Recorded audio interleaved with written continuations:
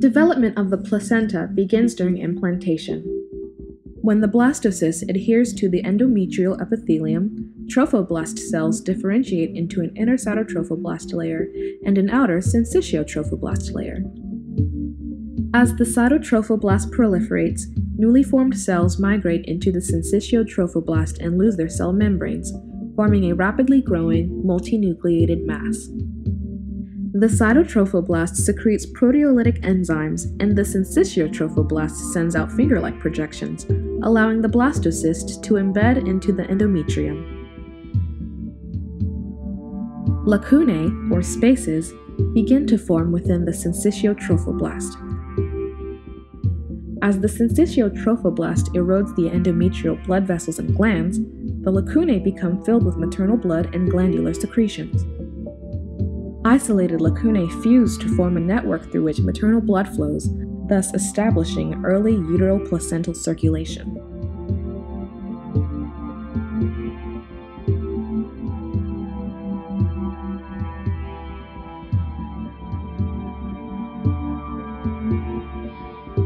Toward the end of the second week, small projections of the cytotrophoblast begin to expand into the syncytiotrophoblast, forming primary chorionic villi.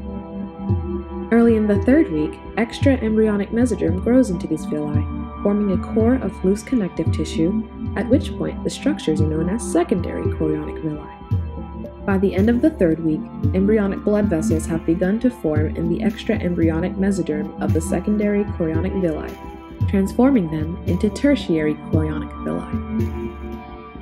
Cytotrophoblast cells from the tertiary villi grow toward the decidua basalis and spread across it to form a cytotrophoblastic shell. Villi that are connected to the decidua basalis through the cytotrophoblastic shell are called anchoring villi. Villi growing from the sides of the stem villi are called branch villi. These branch villi are surrounded by the intervillous space and will serve as the main sites of exchange between mother and fetus. By the fourth week, fetal blood flow is established. Poorly oxygenated blood is transported to the placenta from the fetus via paired umbilical arteries. These arteries send branches into the chorionic villi and divide into capillary networks at the terminal ends. Carbon dioxide and waste products are removed from the fetal circulation across the placental membrane to the maternal blood in the intervillous space. Oxygen and nutrients are transported across the placental membrane from the maternal blood to the fetal capillaries.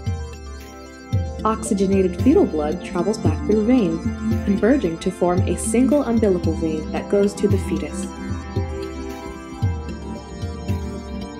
Blood returns to the maternal circulation through endometrial veins, forced out by the pressure of incoming arterial blood.